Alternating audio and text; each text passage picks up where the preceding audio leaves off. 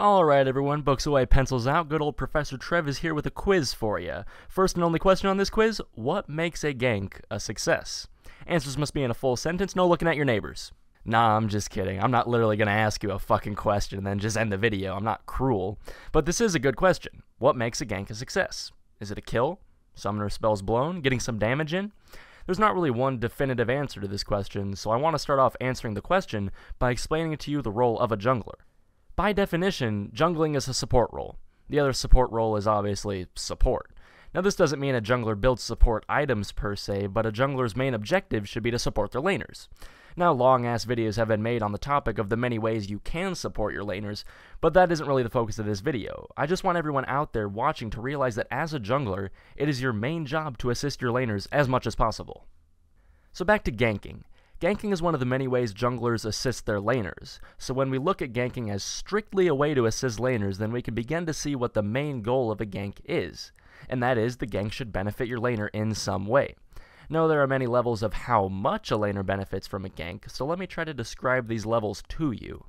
The first level, the one that gives the least benefit, is showing up and getting spotted by a ward or the enemy before you can actually do anything.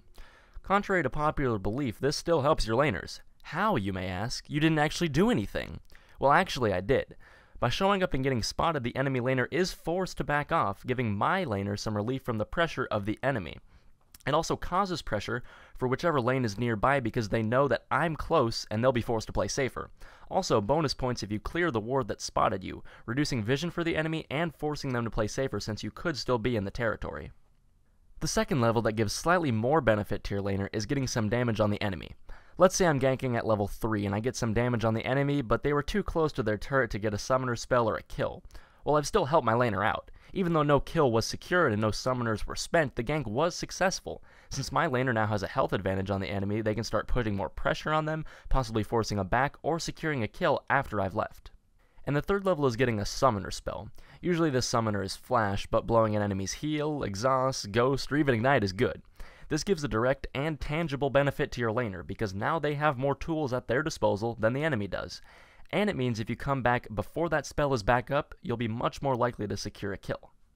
Now the fourth level isn't quite a kill yet, it's forcing a back.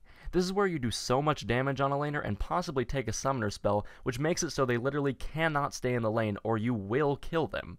Now this is a big swing for your laner. After this gank, you may be able to take a turret, helping your whole team, or at least push the wave in and make the enemy laner lose valuable gold and experience. And the fifth and best type of gank is a kill. The higher up in the ranks you get, the harder it is to get this type of gank off, and so the higher people climb, the more they think their ganks are bad because they're not getting kills. But that's the harsh reality. Most of your ganks won't end in kills if the enemy isn't full of stupid idiots. Although this is solo queue, so But yeah, if you get a kill from a gank, you feel awesome, and for good reason. It's literally the best thing you can do for your laners. They get gold from the kill, gold and XP from pushing the lane in, and you deny the enemy gold and XP at the same time. It should be your goal to make this happen as much as you possibly can. Thanks for watching the video, guys. I hope you now realize that almost every time you visit a lane for a gank, you're still helping your laner even if you don't get a kill.